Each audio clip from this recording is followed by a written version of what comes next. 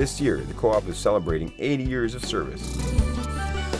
It all began in Neepawa with 50 residents who joined together to form a cooperative to supply them with petroleum and farm supply products. And in 1969, the Neepawa co-op amalgamated with Gladstone to become a single cooperative for the area. The Neepawa Gladstone co-op now operates 2 food centers, 2 gas bars, 2 agros, 2 home centers, bulk petroleum, and 3 tempos within their trading area. Neepawa Gladstone Co-op is to improve the economic position of our customers by providing goods and services.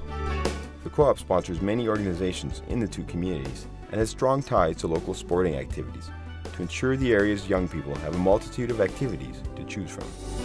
We are very fortunate to still have a junior hockey team here, and we are a big supporter of the Neepawa natives.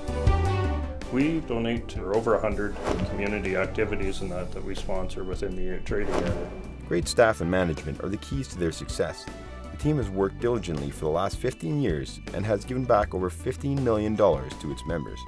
We've invested $3 million in Neepawa and $3.5 million in Gladstone and new facilities. As we move forward here, next big venture is we're looking at building a $5 to $6 million new food marketplace store in Neepawa here. So we're quite excited about that and looking forward to seeing that come through in the next year or 2.